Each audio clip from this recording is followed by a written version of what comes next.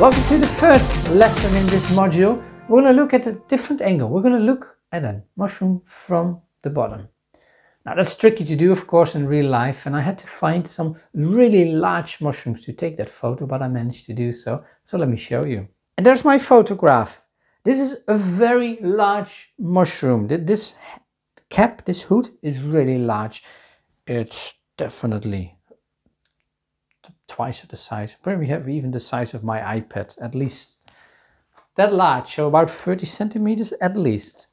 But that gave me a nice angle to photograph from the bottom, because this is quite a different angle. This might be the most challenging angle, but we're going to tackle that. We're going to do it actually basically the same as the previous one. Let me go back to that yellow. So first of all, we're going to box this guy. I'm going to need to box it nicely. And with this one, what we're going to do, we're going to actually go to the bottom of our paper. Now, if I look at this box, I'm going to say that is pretty much a square. Am I right? Let's measure that. We can measure that. Huh? Let's get a pencil. Let's see. It is till about the bottom of the pencil. I'm going there. Now it's not a square, see, it is longer. This is till the bottom of my pencil. This part is quite longer. Now when you're out sketching, when you would like to sketch them live, this is the way what you can do to measure them with whatever you have with you, a pencil, not your fingers. Don't measure like this, but people do it like this, because unconsciously you're going to move these fingers, but get something like a pencil and measure things, and then bring those measurements into your drawing. So let's see if my paper is long enough. This is going to be very tricky because I need all of my paper. So I need to make it slightly smaller. The first thing I'm going to just draw in that. There you go. And I'm going to leave that there, but I'm going to make it just slightly smaller. Now the length. It's my pencil plus a little bit. So that's going to be tricky to put my pen. I'm going to put my pencil down. I'm going to look at my paper. I'm going to say, well, I don't have that much room.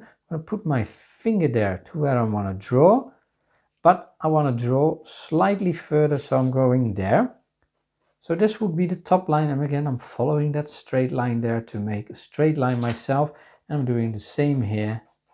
There you go. Now this would be actually pretty much almost the same size as my photograph. Now if I zoom this in and out, of course, I'm getting different shapes.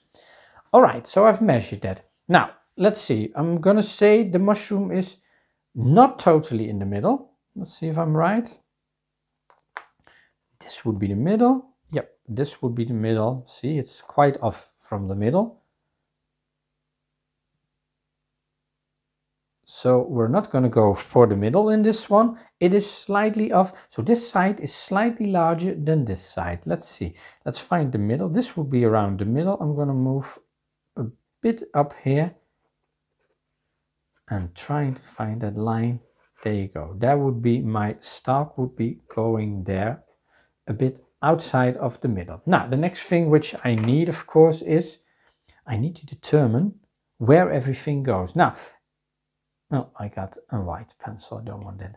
Now this has a ring somewhere, and the hood stops. So the cap is around there, and I'm going to say that is almost in the middle. So I'm going to find my middle here. This is my middle, a little bit above it. And you could do the same here, find your middle, a little bit above it, put a dot there and move to that dot. All right, good. Now that's that. Let's see how far this stalk goes. If I'm dividing this part I have here into two parts, I'm going to put a point there. Then you can clearly see that is not in the middle. So this will be the middle. It's definitely under the middle. I'm going to put a dot there. And that's where I'm going to put, that's where my stalk ends, but I'm not going to do anything with that. The next thing I need is this. Now I'm going to that blue again. That's better. The next thing is I'm going to need this point, this reference point. I'm going to say here is the middle, and then we need to create an imaginary point because we don't see it all the way. And I'm going to divide this.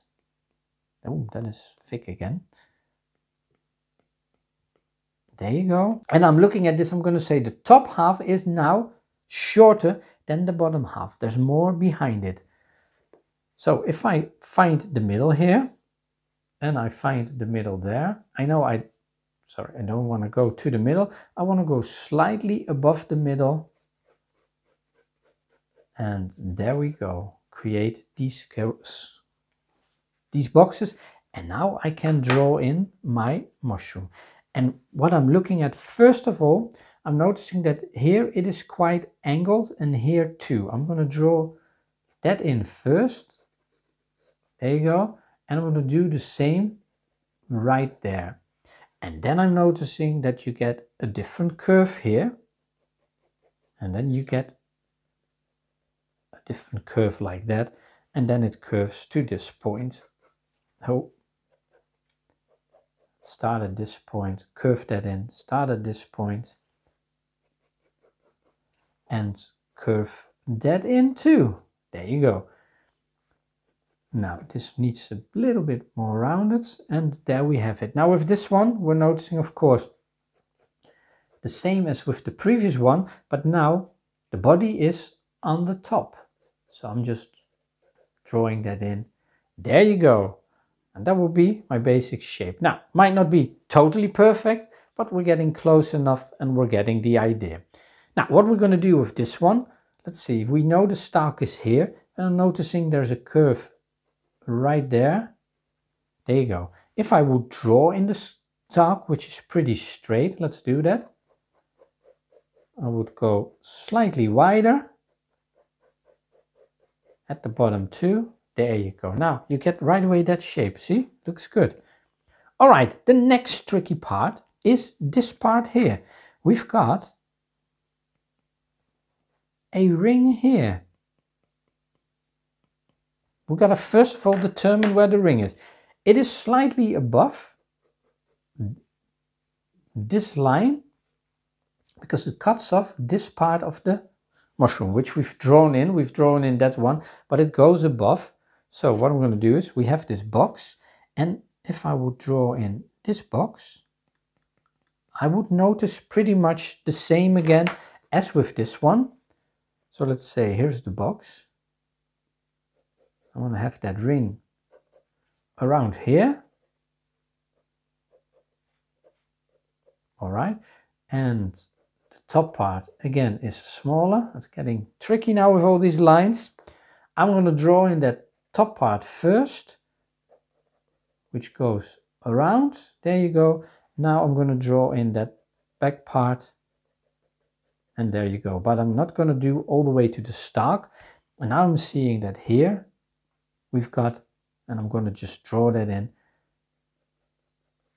that extra part of that ring, a little bit like this. I'm doing that by eye, and now I know where everything goes. There you go. Now the ring has, of course, an extra ring in it. I can see that, a few more, but let's do one. And there I've got my mushroom. There you go. No, you don't have all of the mushroom, Benjamin. There's a part missing. We need to draw in the gills. So far we've only seen a little bit of the gills, but with this one we see a lot. Let's tackle that problem. The gills, yes, the gills. That's going to be a little bit of a problem because that's going to be very interesting with a lot of angles we don't even see. Let's start with the one here. Let's do that one, make it ourselves easy, do it straight. We're going to do a couple of them. Let's do this one. Let's say this moves around like this a little bit. Let's keep that because the gills are going in it. So coming out of this part, and that will be the tricky part. Let's look at this one here. From that side around there, the top part, I'm just going to draw in a gill like that, and I'm going to do actually exactly the same there. And now the trick is to move from here, go outside, but make them rounded at some point. There you go. And we're not going to draw all of them in. We're keeping them a bit rounded here too. And that way we create that interesting shape. Now we've cut those basically in. The next thing, let's see.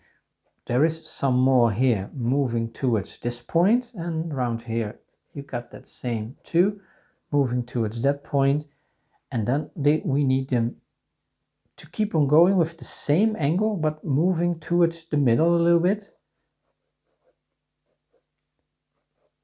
There you go. And here too, these are longer.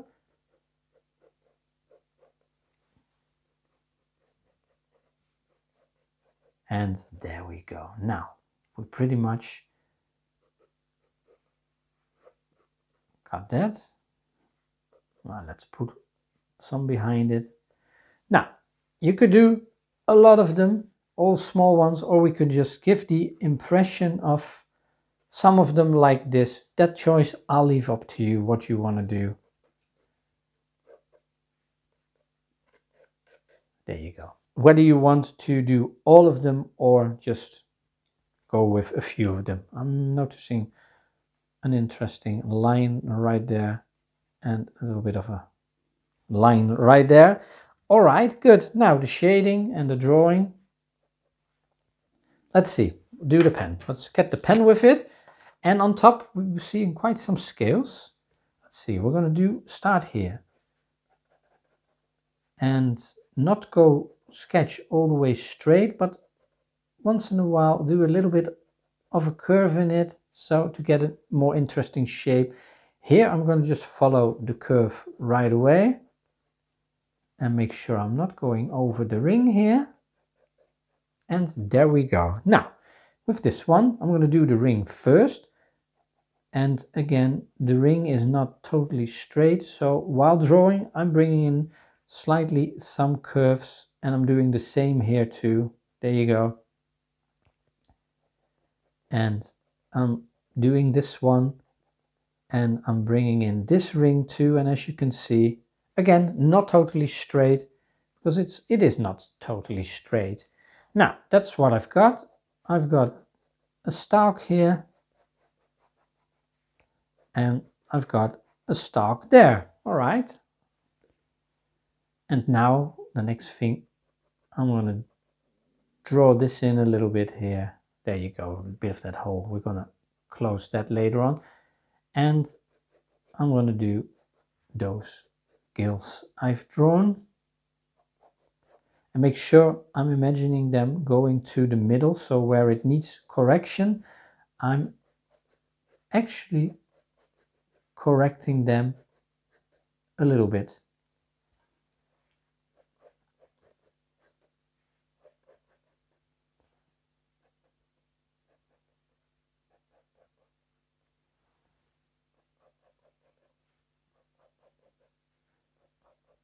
And there you go. Same, I'm gonna wait for just a few seconds for this to dry. I missed a bit there.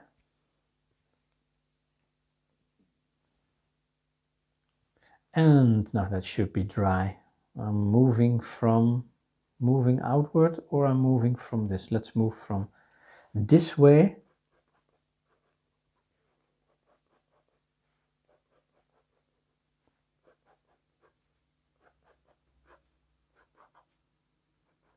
And again, I'm imagining them to go to the middle.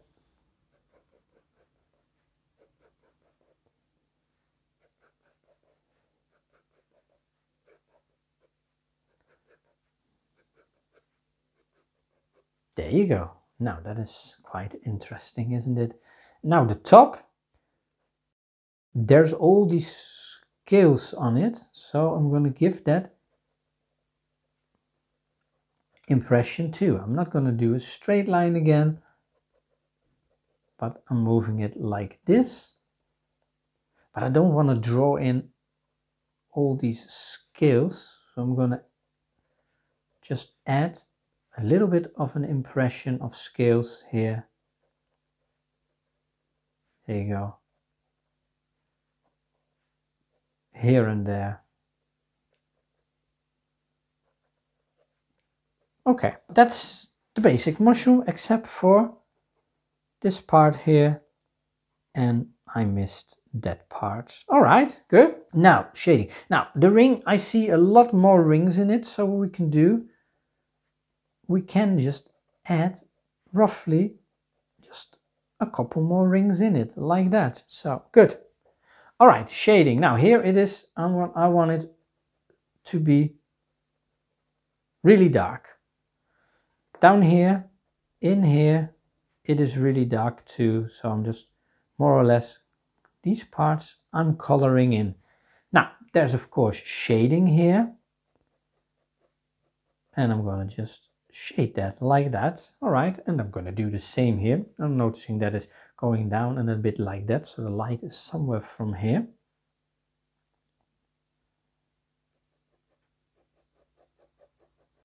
All right, and I'm going to extend that a little bit,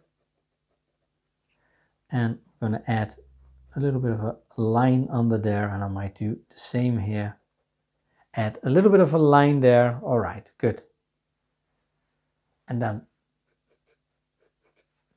now you could, if you wanted to, double these a little bit.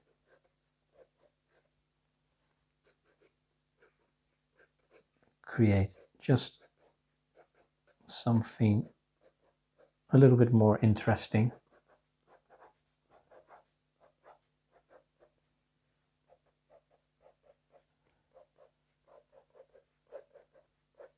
Give them some, as if they have some body. Now for the shading for this would be tricky. I'm not sure if I want to do that right now. Let's think about that. I'm going to do this first. Here I'm going to create a little bit of a line, and under here I'm going to create a little bit of a line too. And it has some texture, so I'm just going to add some random lines here and there to create a little bit of texture. Now shading, I might do around here at the end a little bit to just give an impression where the sun comes from. I'm okay with that. Good. And now if you would want to shade this, you could do this quite roughly. So let's see if we have the light from here. So definitely I'm going to take my pencil. What I'm seeing is that light moves, let's say, a little bit like this. And this would be then shaded. So what we do, we're going to hatch this, but lightly, and keep them apart a little bit. So not close, and now I'm running out of room. With my arm, there's a stand there, so good. And on the top, what I would do is, I would say around there, I would shade it again to really give the impression the light comes from there. And that's it. More I'm not going to do with this one. The only thing is I'm going to let it dry. And then I'm gonna erase some of these to get these lines back. Because now there's plenty of lines going everywhere from the construction, so we need to take them away. And while I'm talking, this should be drying. Well, it should be dry now.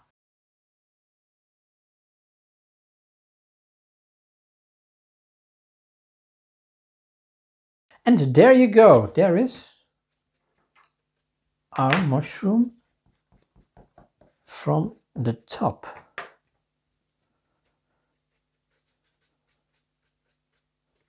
They call this one umbrella mushroom in Dutch, by the way. You can imagine why, because they're huge. I don't think though when it rains that it helps a lot, but if you're really small, you could hide under it, but then you need to be really, really small. And there you go. All right, now, good. Now what you could do is here, with this one, give it just some extra shading down here, some better shading down there. There you go. That just makes it slightly better.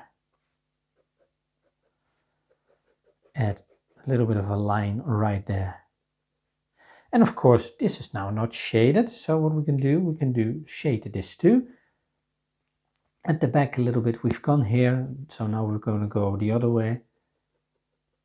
I'm just gonna give that some shading here too. And I think I'm okay with that. Good, not more. Then we ruin the drawing. We'll leave it like that, roughly shaded. And that concludes this lesson. We've now dealt with the tricky angles. Okay, I haven't done my best shading, I realize that, but enough to just give you the impression of light and shadow. But what we focused really on is getting those angles in it. And we've got that. So the next thing we're going to do is we're going to do some exercises with this. But if you haven't done this, I would say do this one first and then move to the next lesson.